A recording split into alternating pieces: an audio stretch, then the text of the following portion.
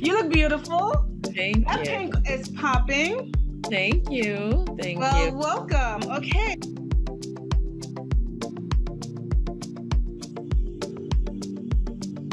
My guest, Juliette Jeffers, life's mission is to heal and inspire with her creative endeavors.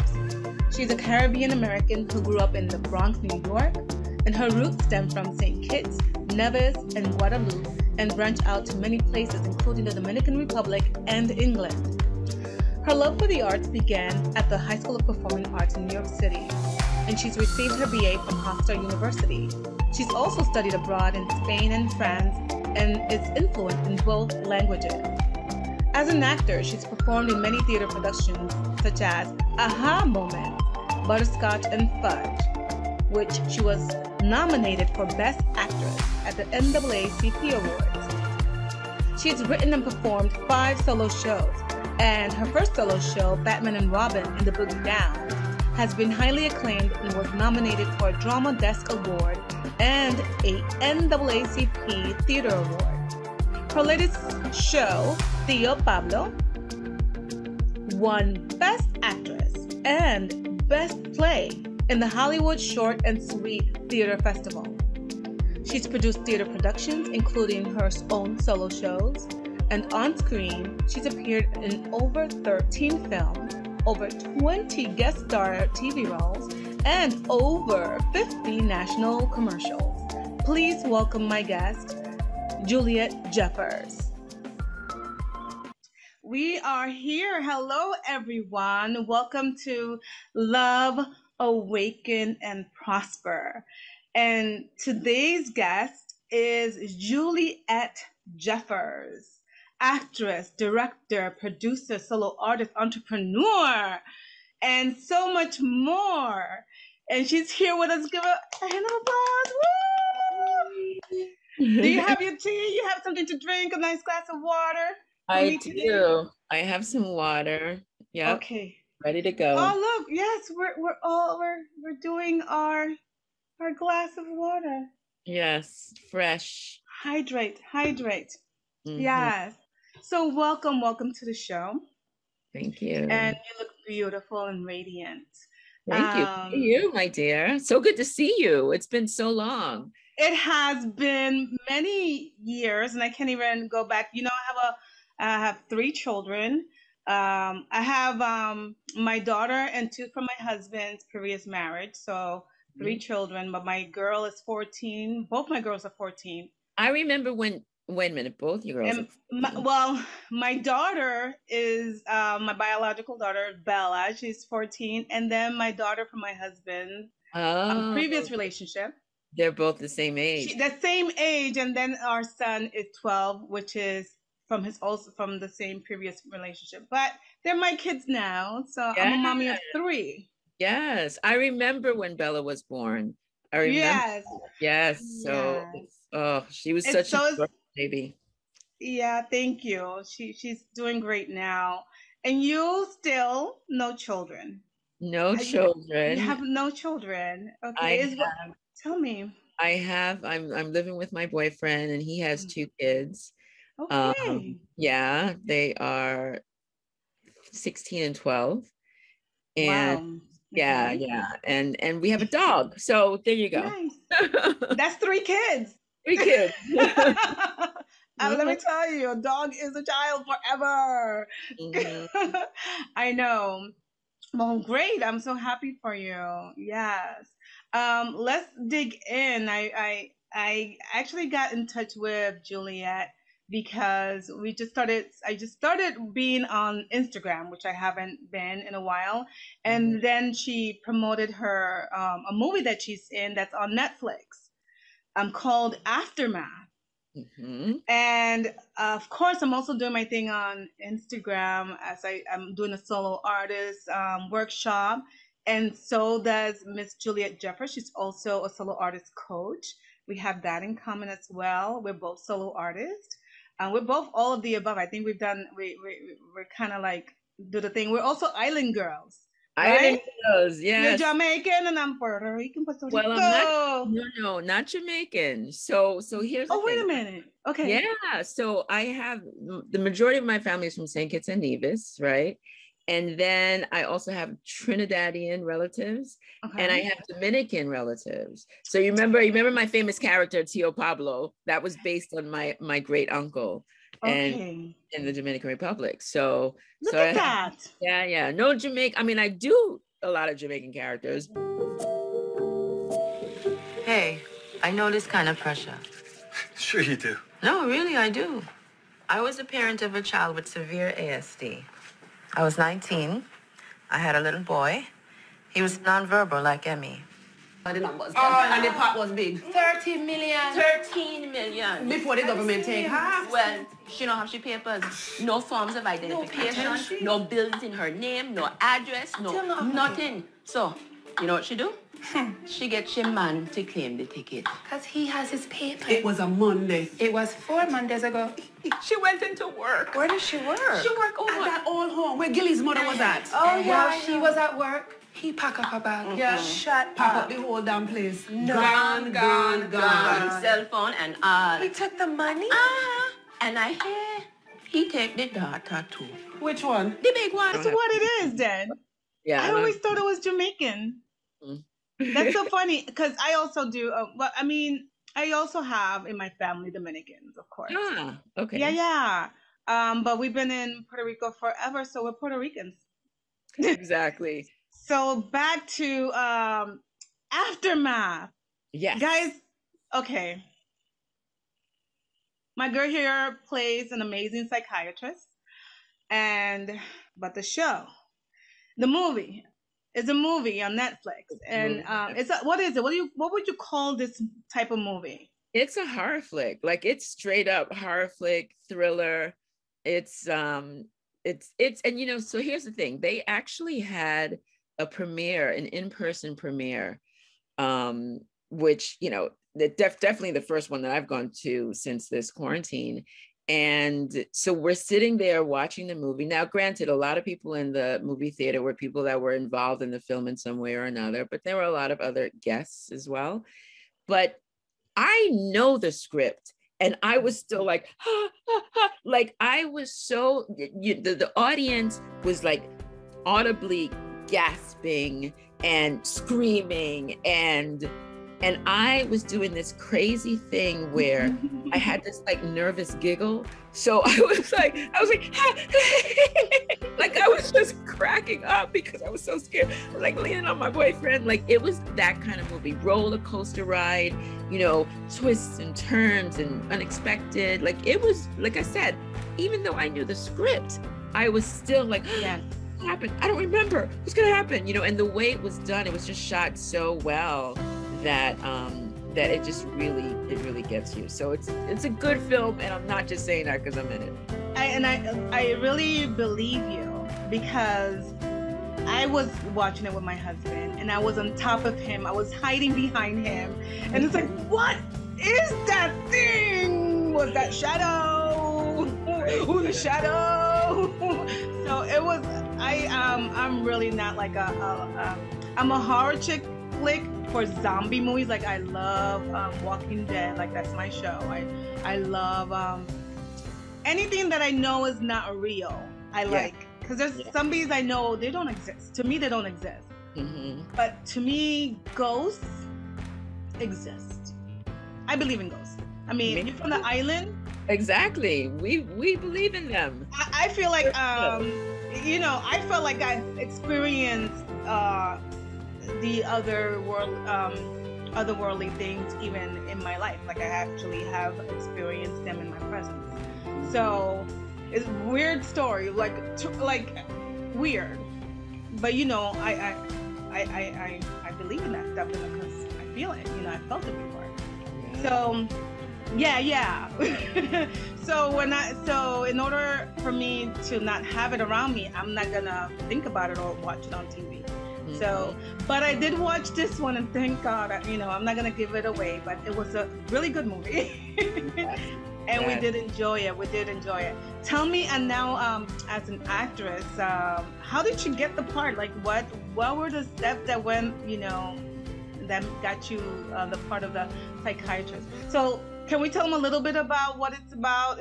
It's like a couple. I don't know how much you could share. Yeah, without giving too much away, but basically, this couple comes to me. I'm their therapist, and I suggest, which I think is really funny, because somebody was like, all this happened because of you. Like, I suggest that they maybe need a change of environment.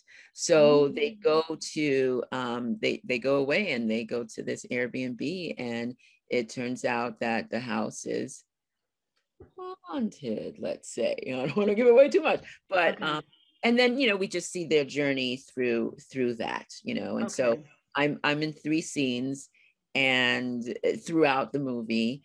And basically we shot this in 2019. The plan was for it to come out in 2020, but obviously we know what happened in 2020. So they delayed the release a little bit because of the pandemic. And, but yeah, and I shot all of my scenes in one day. They arranged it so that they, cause it's all all of my scenes are in the therapist's office. Yes. So they had, just one setup. And they just shot all 3 scenes, even though it takes place over the course of, I don't know how long, how many weeks, but yeah, so all of it was shot in 3 days, and it was a self-tape audition, just one self-tape audition, no callback, no, in person. I just did that, and then they called and said I got the job. So through your agency, then because a lot of auditions are now like self-tape, right? Especially, I think, even now during the pandemic. And let's talk about the pandemic. Like, this still happened in 2019? Was it the pandemic happen, or was it happening? What was? This is way before. Oh, okay, okay. I even did, ADR work after. It was January of 2020. So I did the ADR before, like right before the pandemic happened. What's ADR? So ADR. So this is if there is, for whatever reason, especially like if it's like an outdoor shot, but if the sound's not perfect when you're shooting it originally, when they're doing the editing, they look at it and go, oh, we need to work on that sound. So you.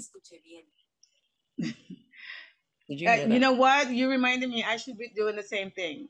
So anyway, so ADR work you do when they're doing the post editing work.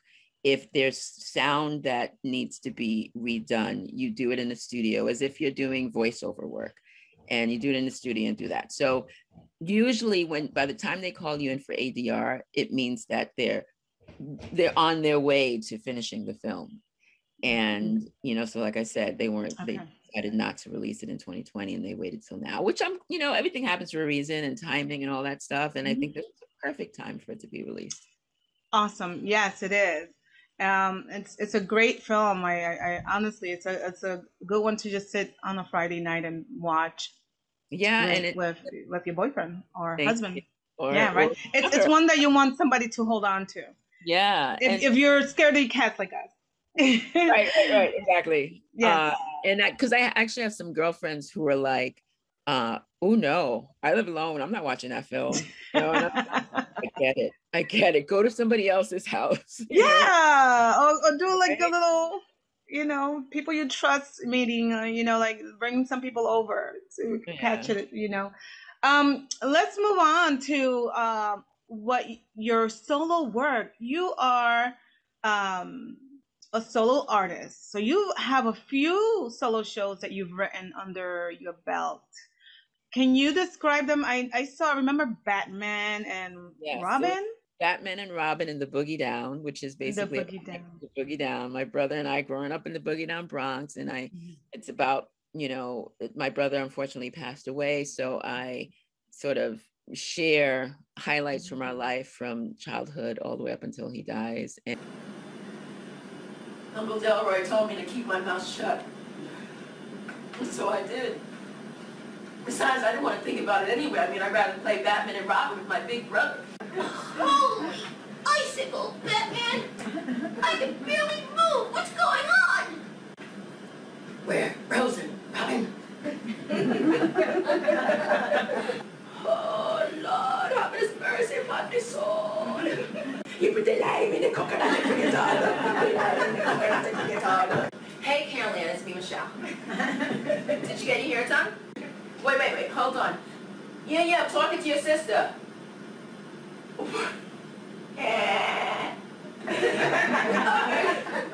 Your brother says you're the wax, so stay the hell back. Your breath stinks, you need to take that. And so that was my very first show, which, by the way, I'm going to be performing again on November 13th as part of the Black Voices Solo Theater Festival. I'll be closing the festival with my show. We definitely have to talk about that. Yes, I know there's so much. We'll talk about that in a second. So yes. Basically, I have 5 shows altogether. Go ahead, girl. Batman and Robin and Boogie Down, then Chocolate Match, which is based on my online dating experiences. I saw that one too. I love it. And then Pan Girl, which is about a Trinidadian steel pan drummer. And then I have Tio Pablo, which basically the main character, well, not main character, one of the characters that stood out in Batman and Robin, he decided, we gave him a spin-off show. So he has his own show, Tio Pablo, and you know, so he deals with his life and his wife and all that stuff. And then lastly, Judgment Day, which deals with some, basically a lot of the injustices that have happened to Black people over the years. And wow. So all of my shows, with the exception of Judgment Day, they're all sort of like about personal lives, right? Yeah. And but yeah, so those are my shows. That's awesome. You know what? I, as a solo artist myself, and I think you and I connected well also because we both talk about siblings who've passed away, because I lost my sister through AIDS. Yes. And I get to talk about her life and, you know, her being in an abusive relationship and me just watching her going through that and then having to pass away with this illness. And, but the healing that happened in telling the story. So I know the answer to this. But what was your evolution as your, this is, I think, when you do your work, what was the evolution in your growth in telling these stories of your life? Like, what happened to you?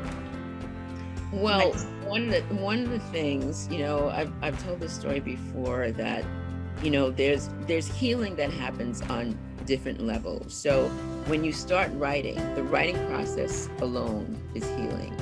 And then when you perform it, it's healing for you, but then it's also healing for others, right? So specifically people who have either gone through the same thing, they can relate, but still I feel like almost all of us have experienced losing a loved one, whether it's through death or just some, relationship that you had and you don't have anymore. So for me, it's healing to see other people that, especially come up to me. I'm sure you've had this too, where people come up to you after the show and they say thank you, or this happened to me too. And I deal with sexual abuse as well as a child, and so that was very healing as well. Yeah. And in the writing process, so this is something that was really interesting, because I had, in my show, it's actually 2 acts. So the first act, I'm talking to my brother's spirit, and I go in and out of different characters that we grew up with, right? And then his spirit comes back and he's talking to me.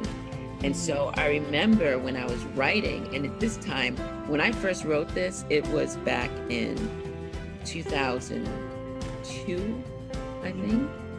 And I had a computer at the time, but I wasn't really good at typing, right? So I'd get somebody else to type the document, but I was handwriting. I wrote it all the whole show I wrote by hand on a, like a, what is it? I don't know, right? But you have to think, I'm writing my brother's part. And I remember I'm writing, and tears are coming down my eyes because it's a very emotional part, and but I just decided to just keep writing through it, and I'm seeing the tears on the piece of paper, as I'm writing. And when I finished, I looked at the paper, and it was my brother's handwriting. Oh my God. Girl, you just gave me goosebumps. I know what you're saying is true. I know this. Like, because I know, like, right? Because it's like the spirit of your sister, right, is there with you, still there with you, but was there with you on the stage every time you're on the stage, and the writing all like throughout the whole thing. And I felt that so strongly in that moment. And and it's interesting because, I'm going to perform it again. The first time I performed it was 2003, and I've been performing it a lot, throughout. But it's like, number one, it never gets old. It's universal. It never gets old. Yes. Right? And but also a part of me is just like, oh, I get to play on stage with my brother. Yes. I get to nice. play on stage again, and so I'm really looking forward to that. That's so beautiful. I understand. I actually did my first show was handwritten, and the story just like I just threw it up. It just came so easily. Like I knew what the characters were gonna say. It just came through. I don't know about the definitely was very healing and very emotional. So I understand that part. I don't know if I experienced the wow to observe the handwriting, but I totally understand and believe that you channeled him and in such a way, and his words just came through you, and I believe that those are his words and not yours. I 100% believe that. Yeah, that's beautiful. That's beautiful. And do you believe that?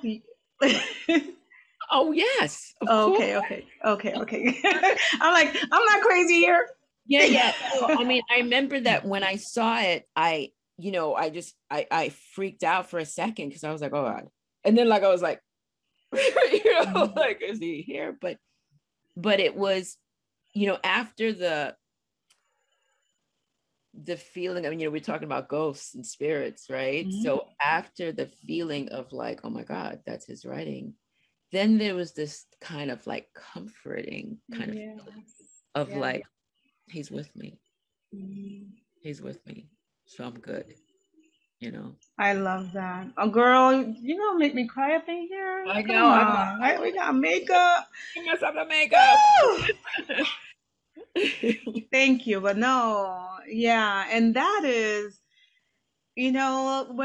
okay, now your students, like, I want to just go into it a little bit because I am, I'm working with some people who are bringing up their stories, and wow, such amazing stories that are coming through. And the part in, tell me how long, as far as them pulling out the story and you getting the story out, like how long did it take you? And did you take writing class before, a playwriting course?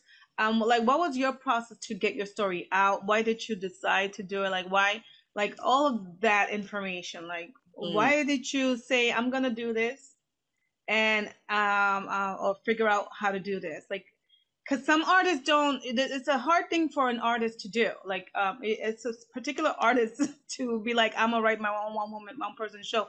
There's millions of actors and maybe a handful of solo artists, right? Like it's not something that we see a lot of. No. You have to be, there's an element of cray.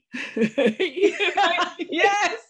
A little dash of craziness. But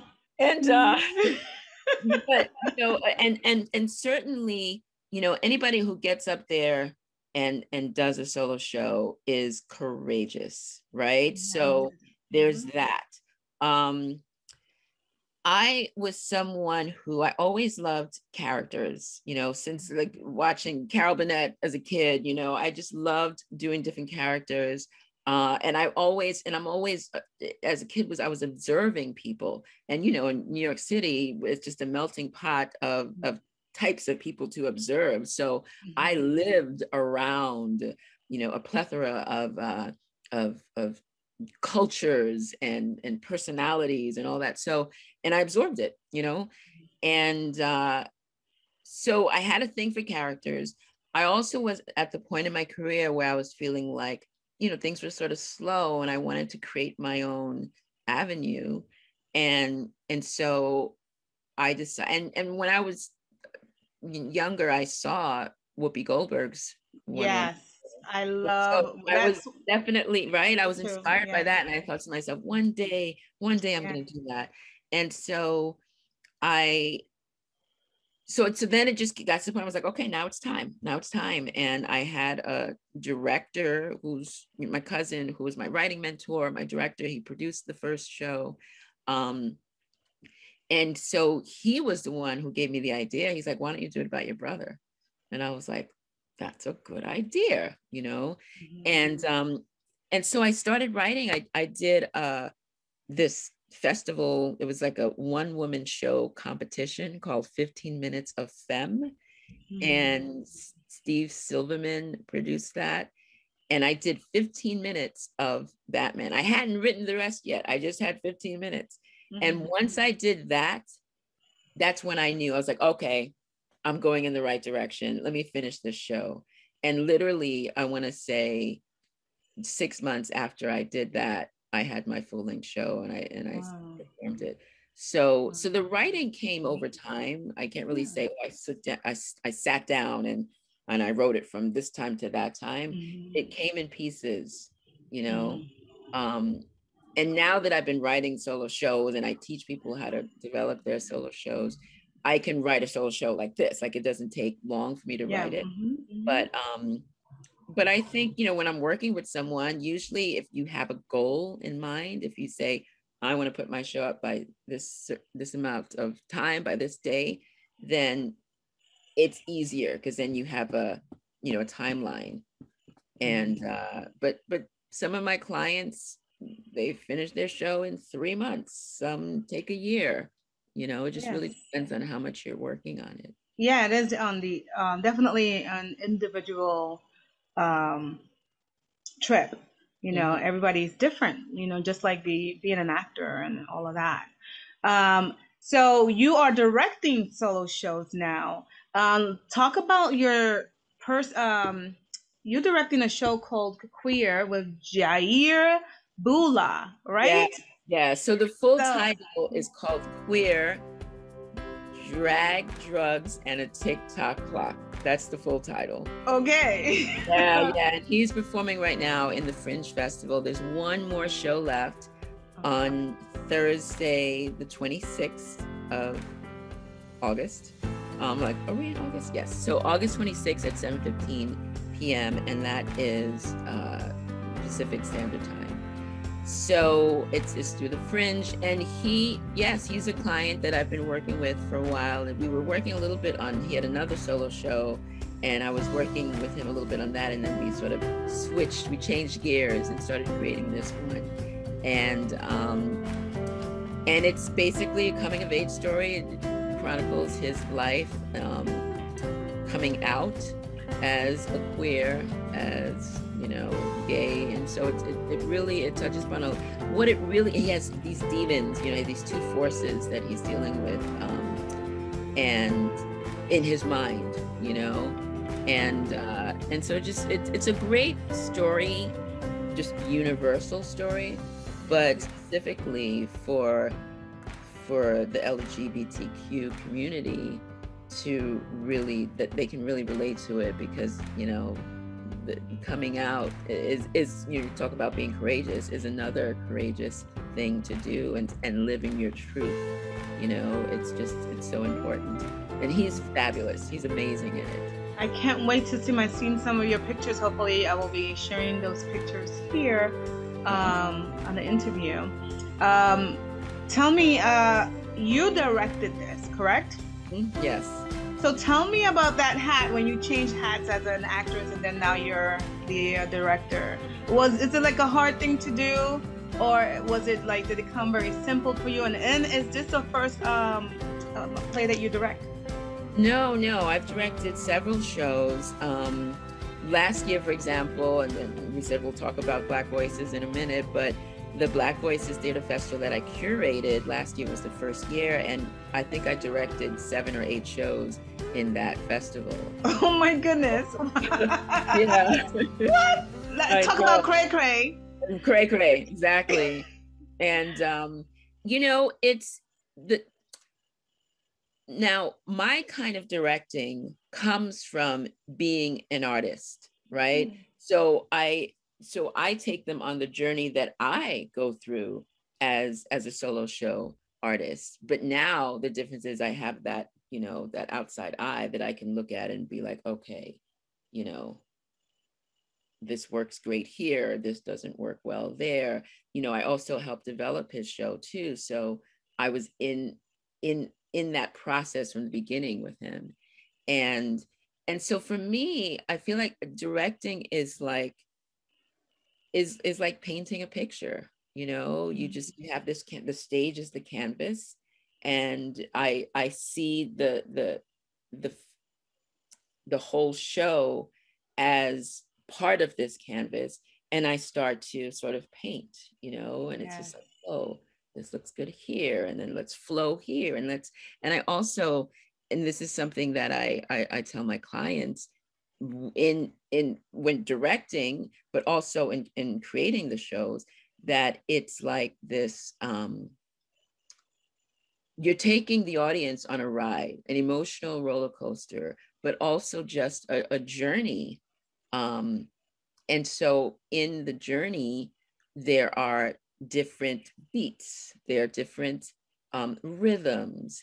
They're just, so you're you know, because if you're just going just like this, it can get quite boring. One person on the stage for an hour, right? So you got to you got to go through here, do this, change things up, you know. So I love directing. I love it. I love it too. Like, that's actually like my next journey in my artistic career, to be focused more on directing. Let's talk about your the Black Voices, and how did that come up? Like, tell me how you came up with this idea. And this is an incredible thing that you're doing, you know? So go ahead. So it wasn't my idea. Okay. It was Brian Rasmussen, who runs the Whitefire Theater in Sherman Oaks in Los Angeles. I had done some shows, some of my solo shows with him. And right after, you know, during the pandemic, after George Floyd's murder and the protests and all of that, he came to me and he said, I'm thinking about putting together a festival called Black Voices. Would you like to curate it? So I didn't even have to think about that. I was just like, yes, done. Let's do it. And so we did. And Brian had something really great going on at his theater, because he was live streaming before the pandemic happened. So he already had a great handle on the whole live streaming world. And so the quality of his shows is just superb. And it looks great, and sound quality is great.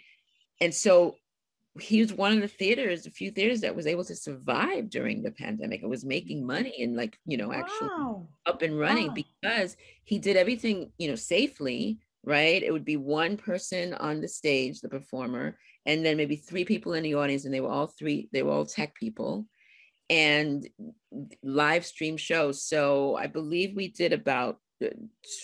had about 30 performers, and last year. And like I said, everything was done safely, and we were able to have theater still. And it was also the perfect combination of theater and film, because every performer had to then adjust their show for the camera. So if you're using the full stage, you're now having to use part of the stage, and knowing that there's a camera there in the middle, right?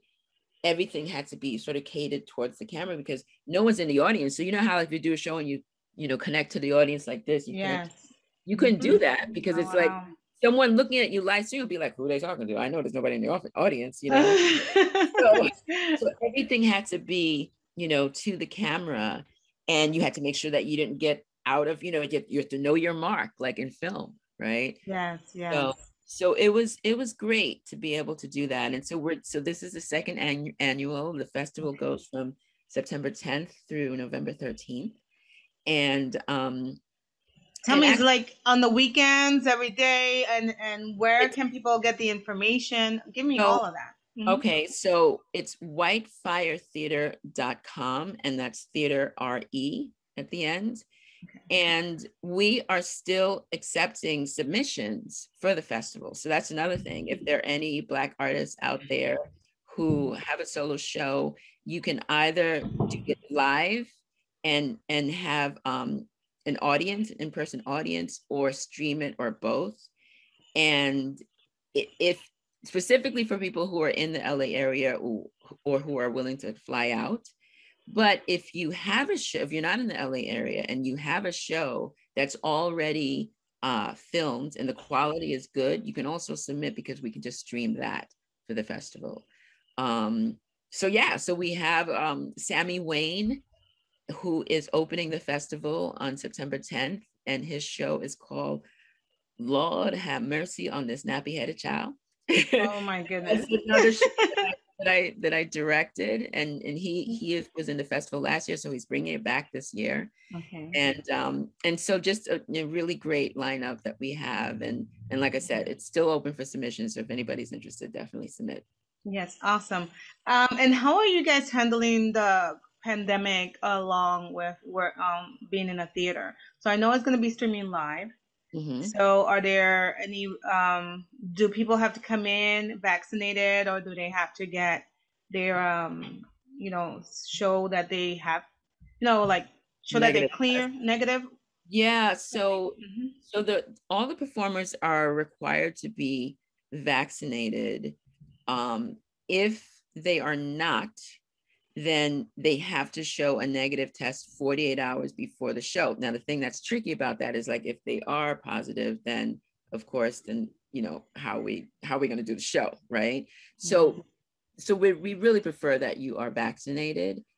And then everyone who comes to the theater live has to, same thing, either show your vaccinated card or vaccination card, or show proof that you have a negative COVID test within 48 hours. Wow. Is it like this in California? Because it's not like that here in Atlanta, like where people we're going to the movie theaters and sitting, next to each other. Are you wearing masks? Are masks required? People can wear masks and it's not required. They're not policing you. They're not telling you put it on. I have not experienced that yet. And I don't know, because of the rise, if things have changed. For instance, I was going to Starbucks and I would sit there, have my coffee in the morning, and, well, not coffee, I'm drinking tea or coffee, whatever. I'm trying to get off the coffee. Yeah. But TMI. But they stopped allowing people to sit in Starbucks again. So there are changes happening.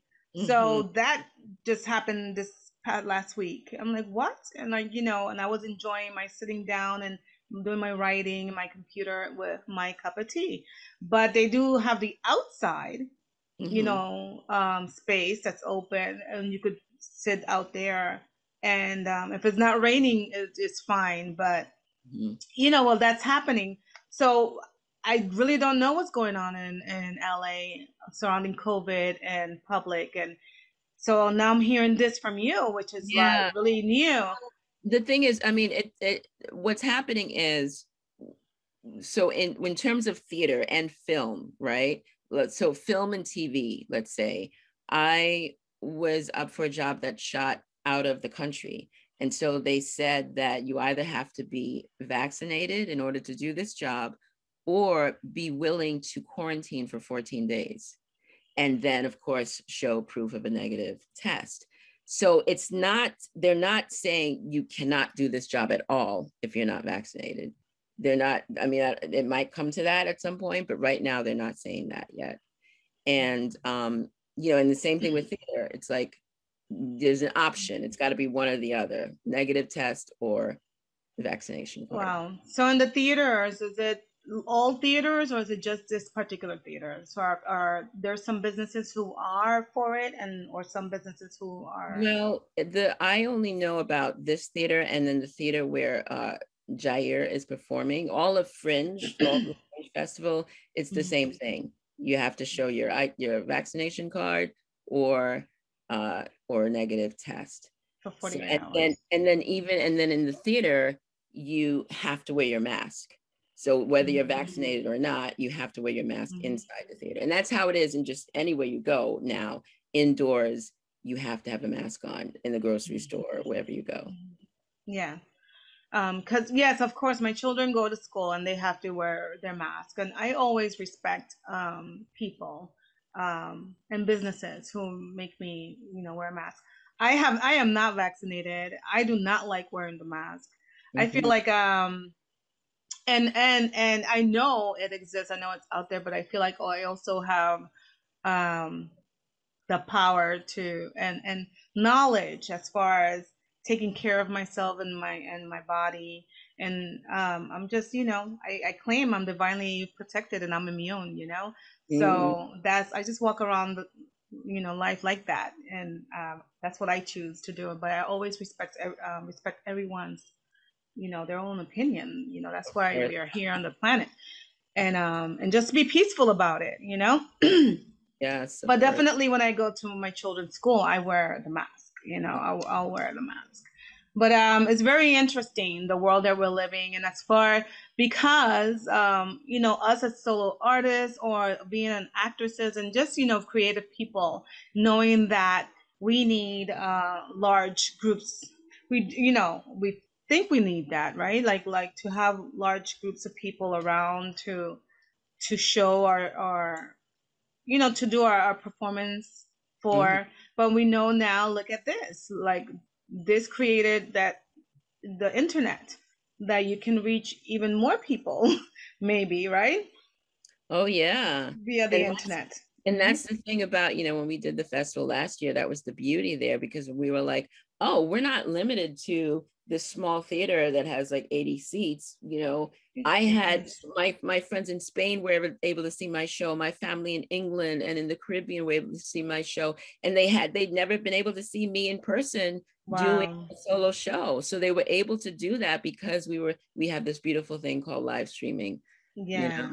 Yes, that is, and that was the magic that happened, you know, within the ugliness of this pandemic, right? The world connecting in a different way. Please, you know what else? Let me see. I'm looking at the time. It's 4:07, and I know you have to go, Juliette. This has been such a wonderful conversation.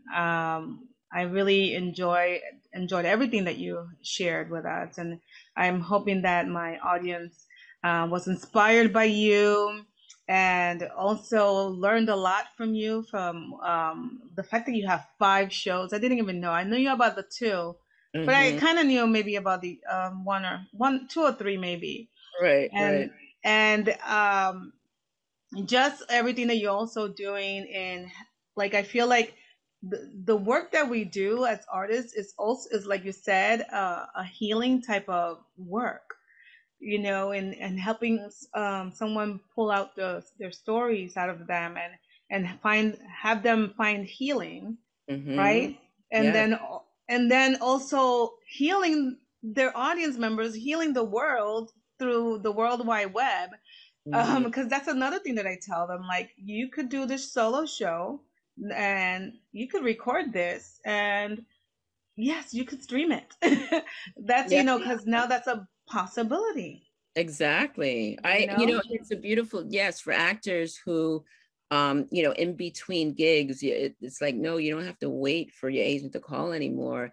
Once you get a solo show, once you create it, then you have a tool, you have a product, right? Product. You're a great example of that, writing a book and having and so you can actually do speaking engagements. And I mean, I was just sitting at home, like, in the comfort of my own home, and made money from streaming my show. And then I did a Q&A on Zoom and made money, and I didn't even have to like leave my house. You know what I mean? Like, yes. That's the beauty of what we're doing right now as artists. It's a way to make money, a way to have a product that you can use. And you know what? I realize that I have this conversation with people. It's like, that you being an artist, you're an entrepreneur. You know that, right? Like, they don't, a lot of people, and even me, starting out, we think we're just actors. I'm an actress, I'm a writer, I'm an artist, right? No, You're an entrepreneur. Like, you have a business card, you have now you got to create your pages, your website, and you better trademark your name if you don't know that, right? And but the little things that you learn as an artist, as far as selling yourself, because you're always constantly selling up yourself, you're the product. And then once you have your show, that's just an added, you're just adding to your work. Is your show, then is the book of the play, then is the video, right? Then is speaking engagements, then maybe teaching, right? Like it's like it keeps growing and growing and growing, and you're just growing your business. And that's how it's like, I mean, yes, we're creatives, but and I think it's an advantage to being a creative, because you can be, you can get colorful and do beautiful things, right? But there are two different heads, that business mind, and then that, that creative side, and that's just comes with the territory. It does. You have to understand the business of being, of selling. And because it is, and that's what I have to, like, I always talk to, I always share that with my clients. Do you talk about that, and do you have them? I know we have to leave, but like, do you share how to package their product? Yeah, for sure. It is, that's a really great word. Packaging, branding, all of that. It's all a part of it. And it's very important. I mean, a lot of people, when you think about social media, there's some people who are not really fans of social media, or they're not on it, but it's like, we got to go with the times. That's what's happening now. And so it's about marketing yourself on there. And if you're, I've heard this before, and I've seen it happen, where if there are two people that are up for the same role, right, and they've narrowed it down to two people, let's say if it's a film, TV, maybe not so much in theater, but film and TV for sure, and they can't decide between the two. They're like, oh, this person brings this brings this, and they're both right for the role, and I don't know, they're so good.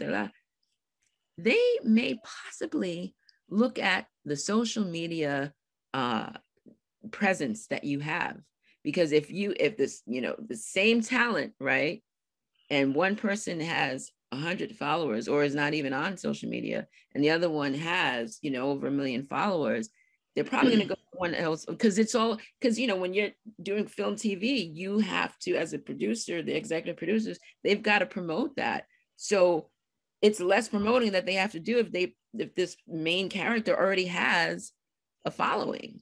Yes, that's true. That's very, very true. No, it's like, it's some people are just like, social media, but it's a part of it, unfortunately. That's where we are today. It's the other part of the work. Yeah, the work that you thought that you didn't have to do, but it's there, and we have to do it.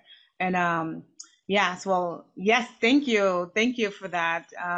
This has been such a great conversation. You look beautiful, my friend. I will love to see you. I wonder if I can make a trip to California and catch that. Maybe I'm gonna have to take a test, but I can catch it online. You know what? Right, exactly. I'll catch it online. But yes, let's talk again. I know that this. I don't think you shared when is Bula Jair coming out. I did, but I'll say it Thursday. again. I'll say it again. Yeah, so this Thursday, August 26th at 7:15 p.m. Pacific time and 10:15 on the East Coast. And you can get tickets from hollywoodfringe.org. And his show is called Queer, Drag, Drugs, and a TikTok Clock. And then also the Black Voices. You can go to you go to whitefiretheater.com for the lineup if you want to submit as an actor, or if you want to just see what's going on. And for sure, see my show. My show closes out the festival November 13th. So okay. And they will catch Aftermath on Netflix. Aftermath on Netflix. I also have a movie called Noise in the Middle, which is on Amazon Prime, and I'm starring in that film. And it's another thriller. It's not as horror flicky as Aftermath, but it's a suspense thriller. So that's on Amazon Prime, Noise in the Middle. It's on now. Yeah. Girl, you busy. I love it. I haven't seen that one. I'm gonna go check it out. Check it out. Okay. Well, everyone, thank you for watching and hanging out with me here at Love, Awaken, and Prosper. If you like the video and the interview, please press like. Please follow our friend, Juliette Jeffers on IG, right? And on Instagram? Yes, that's Juliette Jeffers. Yes, I will definitely have her link in the bottom description. And thanks again for watching. I love you. God bless you. And mwah. Bye-bye. Thank you.